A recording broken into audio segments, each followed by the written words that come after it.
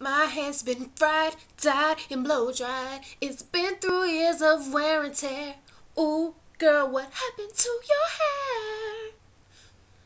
I know you're sitting here wondering, why is my hair looking like old girl in Problem Child who came to pick up Junior's dad and he electrocuted her? The answer to that is that it is at its maximum level of ratchetness right now, and it is time for a wash.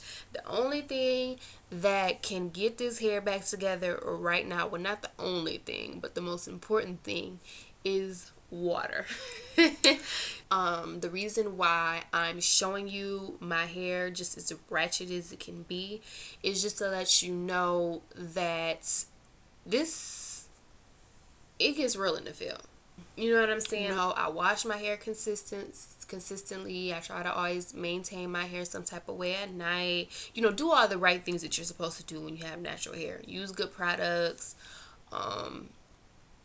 Keep it hydrated. It takes a lot of time. It takes a lot of patience. It takes some money.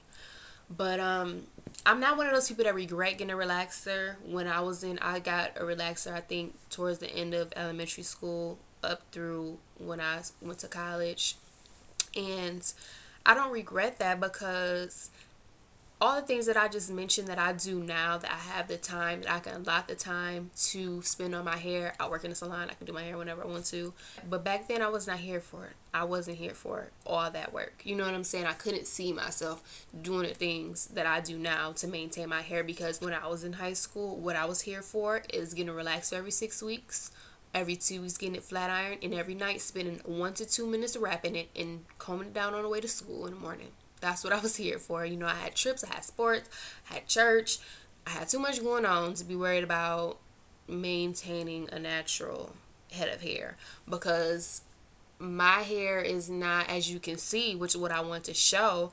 A lot of people like, oh, well, you got good hair, it's easy. No, it goes down. It goes down. It takes some work to, tame my hair down. I'm 100% black, and not to say that there aren't 100% black girls who have fine, carefree hair and curls, or that there aren't biracial, Caucasian, Hispanic women who have wild, frizzy, unruly hair just like me. But I'm just talking about this black girl and her hair. I want to show so somebody can relate and be like, okay, my hair is like that. You know what I'm saying? What do you be doing? You know what I'm saying?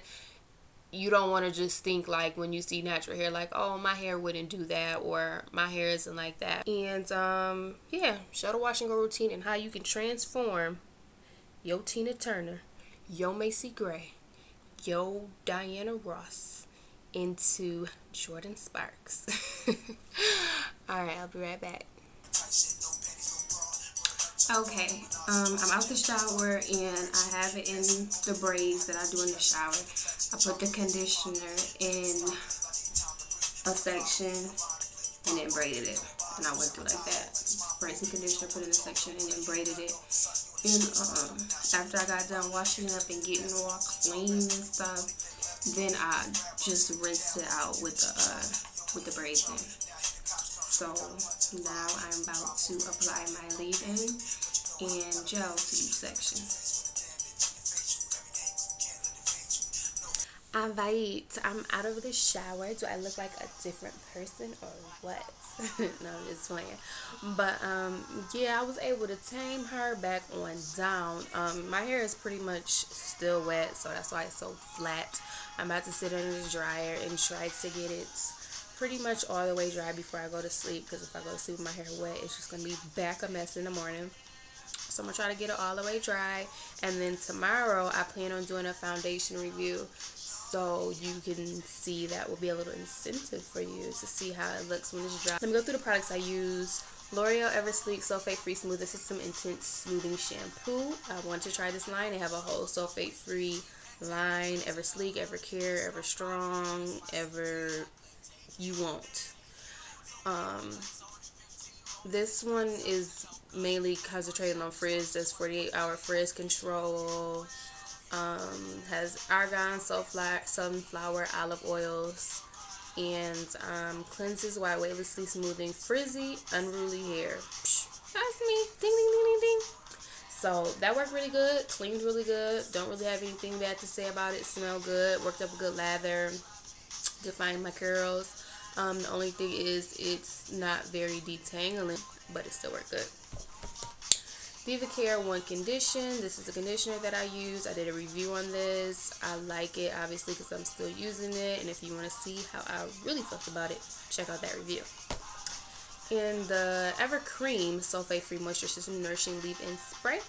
That is what I used on my braids as I took them down. And after I sprayed that in there, then I used my Handy Dandy Eco Styling Gel. And I did this braid by braid. So that was my section technique. After it was all done, scrunch the top, finger coil the back because my hair is like kinkier. I don't know if you can see. My hair is kinkier in the back, so I finger coil those for some definition. And then I got my Handy Dandy olive oil.